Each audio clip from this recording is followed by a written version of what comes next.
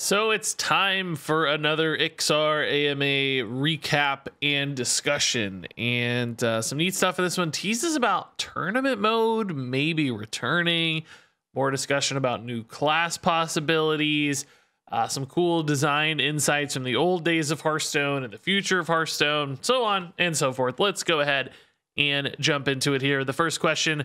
For the mercenaries that we currently have in Forged in the Barrens, are we going to see those return again as legendary minions for the next expansion, or maybe see them return in different ways? So this is a reference to Brucon and Rokara and Tavish, the main characters from Forged in the Barrens. Iksar says they are new characters, so some of it depends on how they are received, at least for the more distant future. As for this year, a big piece of our story is following these characters, so you can expect to see them in some capacity in every set, even if not directly as minions.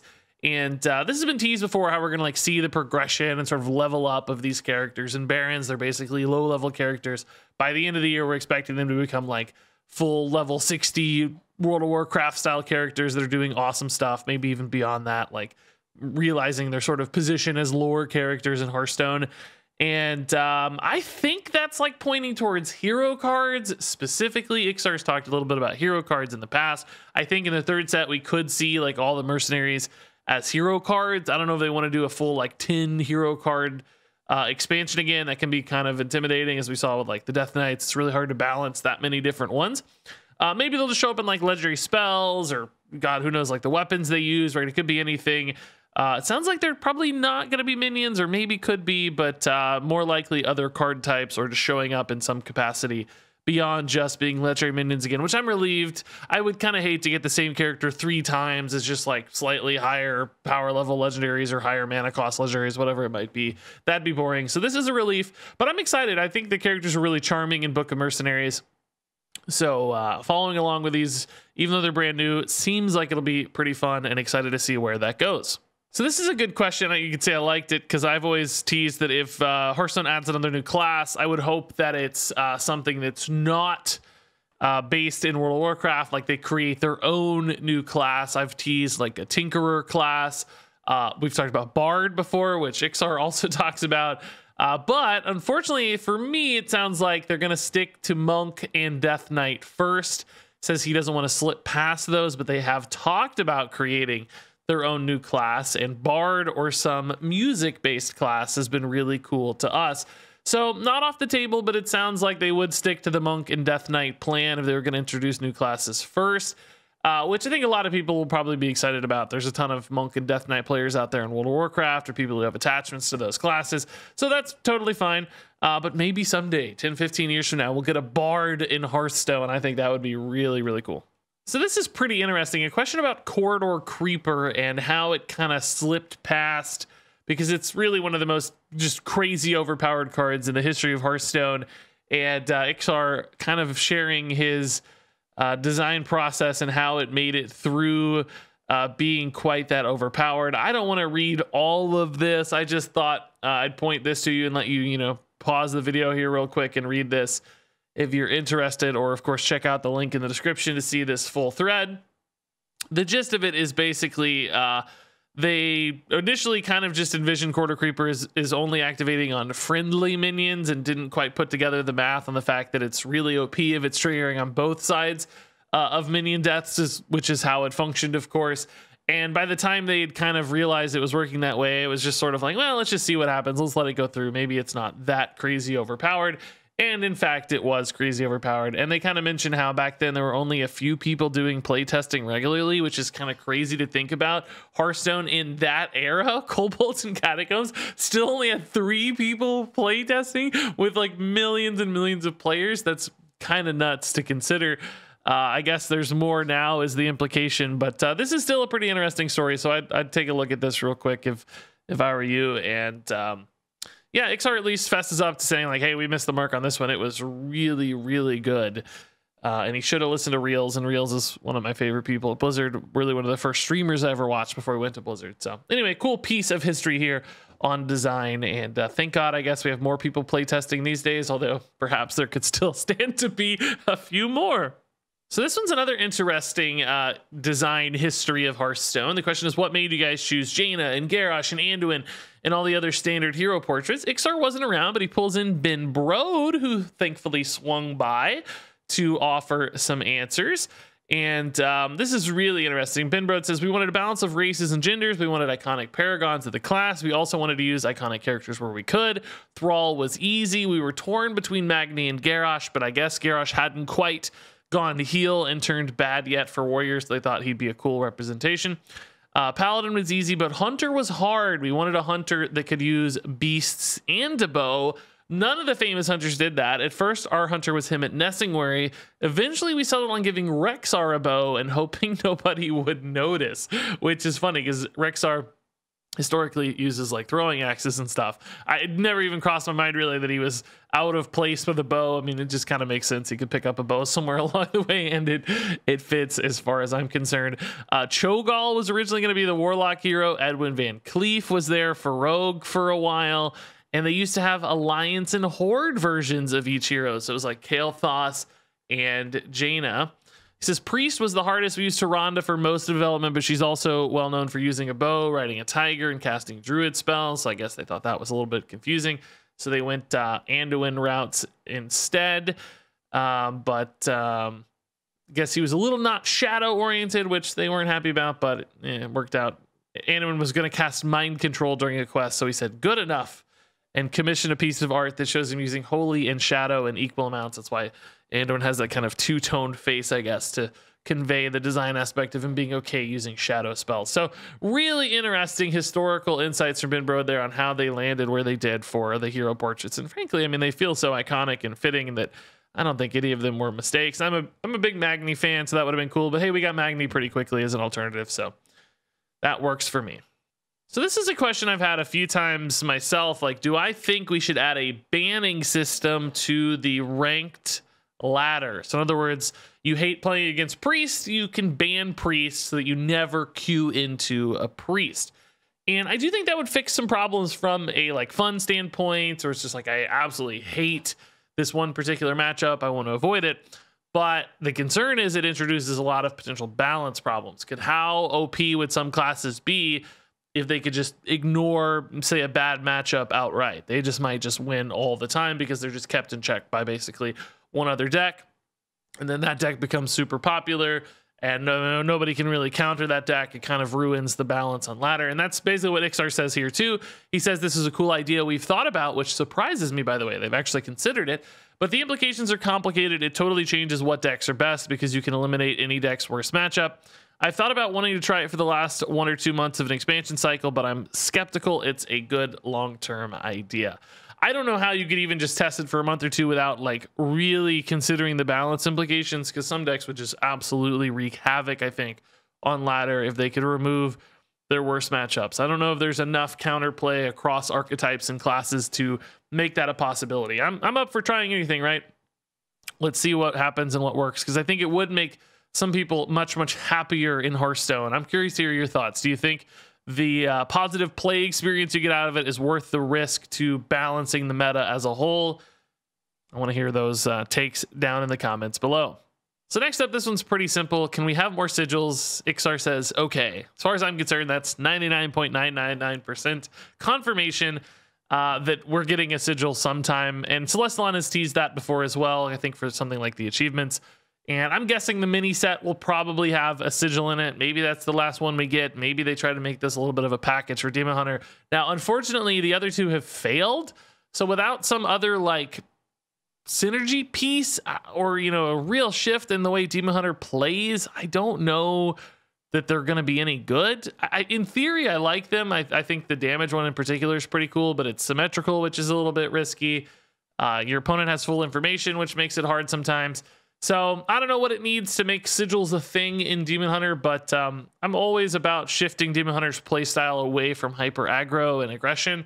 If sigils can do that, I want more sigils and I want them to be good. This one's probably not really worth including, but just in case people are wondering, is the team working on anything spicy for next year's rotation? And Iksar says, Alec and Chalky have been working on a new core set recently. And that's no surprise. We Expected to get a new core set every year with some changes. It sounds like some cards will remain stationary. They'll stay in core set.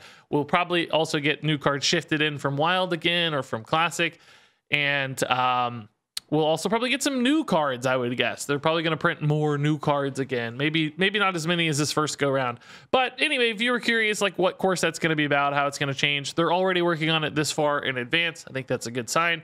And hopefully get some new cards and some new stuff to shake up the core part of the Hearthstone experience.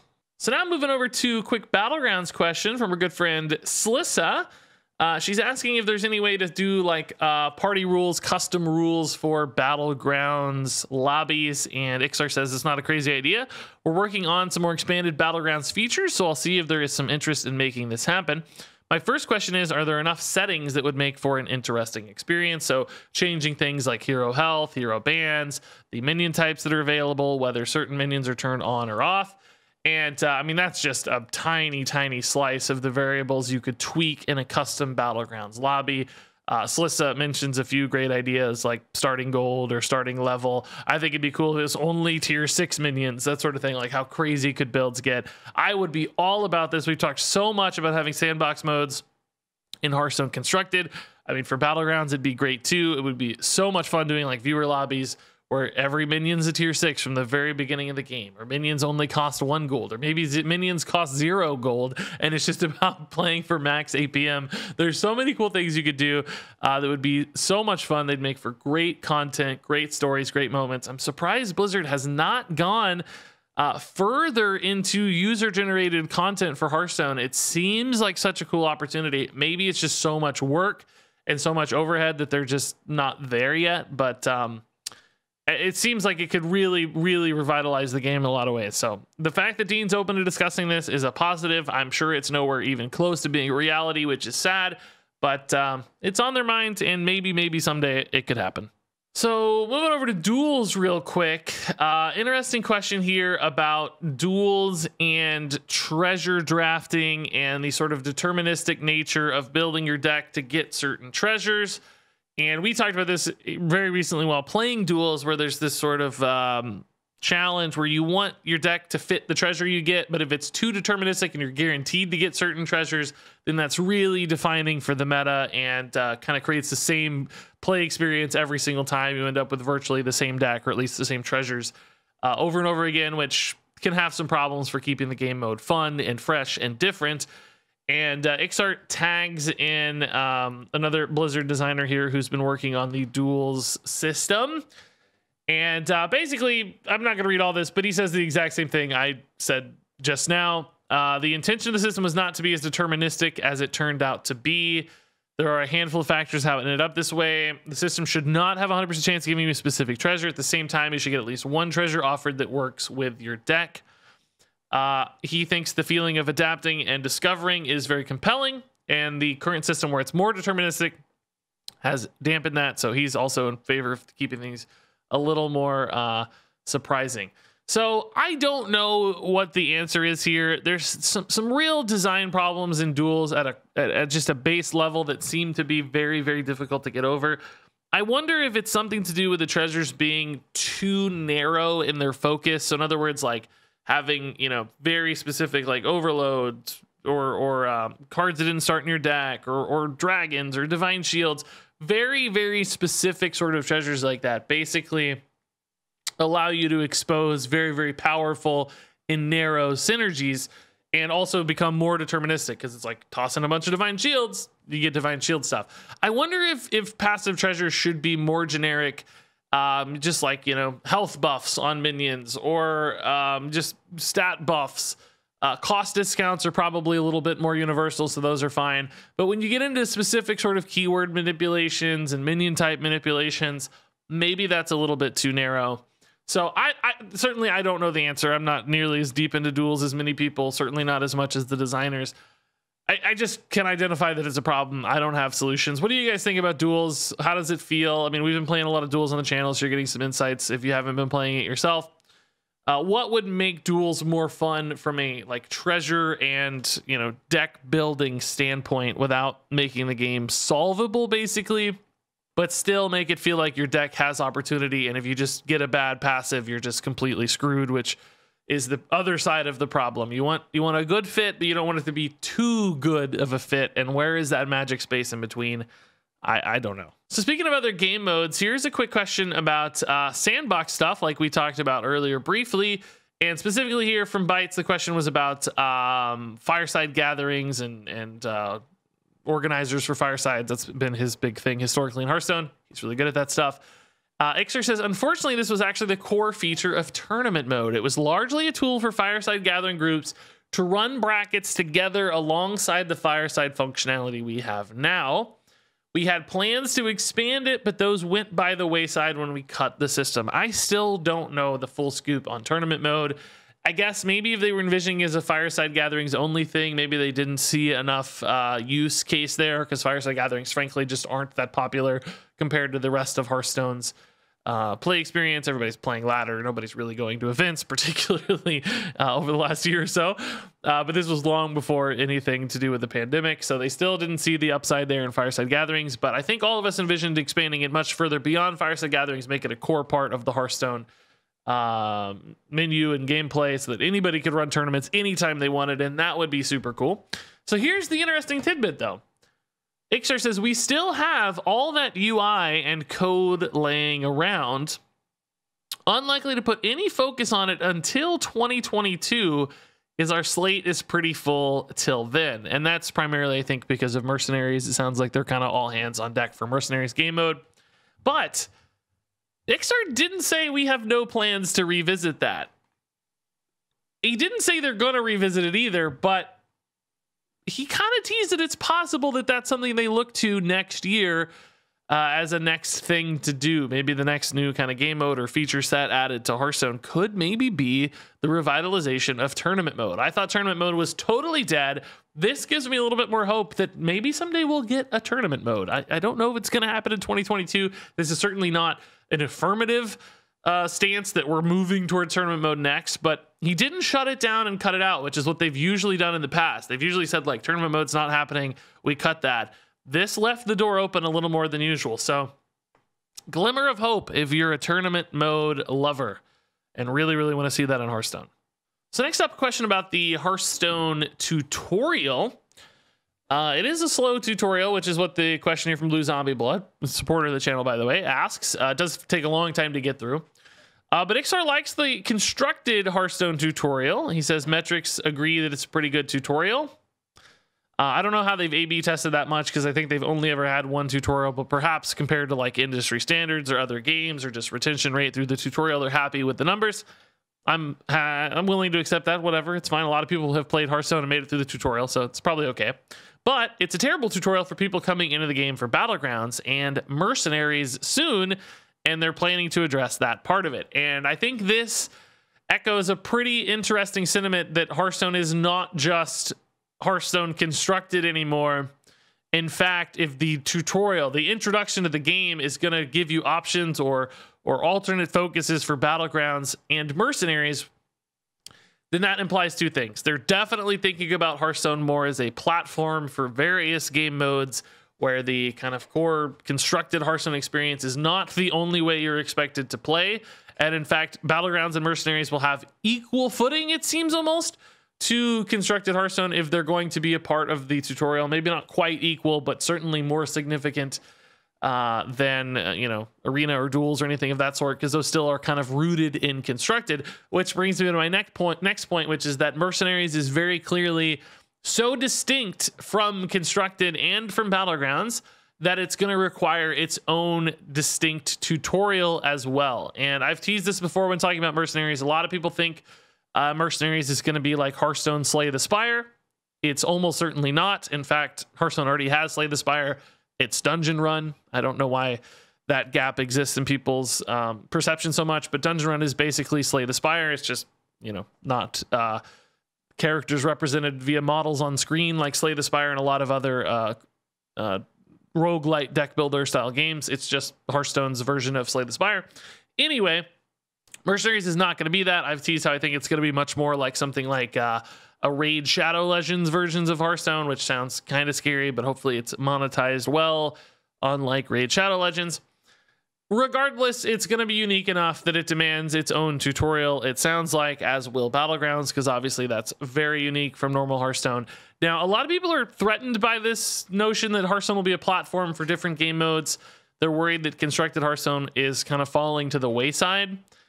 I wouldn't be worried about that as far as like future-proofing Hearthstone's concerned, because I think constructed Hearthstone's still the big money maker for Hearthstone. People buying packs, creating that collection is still how a majority of Hearthstone's profits are determined, even if Battlegrounds is perhaps equal or higher in popularity these days. I don't think constructed Hearthstone's going anywhere. It's clearly a big part of the design focus, how the teams are structured. It's like the base, the standard. It's the name of the mode, standard. These other things are additions, and I'm cool with that. I'm actually fine with it. I want the game to bring in more people. You know, there's cross-pollination across these modes, right? Not everybody just plays one. A lot of people who came from Battlegrounds get curious. They're having fun with the art, the style. They hop in and constructed. Vice versa. Mercenaries could do the same, bring in a ton of people that kind of, move their way across to other game modes. So I think it's great for the health of the game to have various strong, well-supported game modes. I hope Mercenaries adds to that.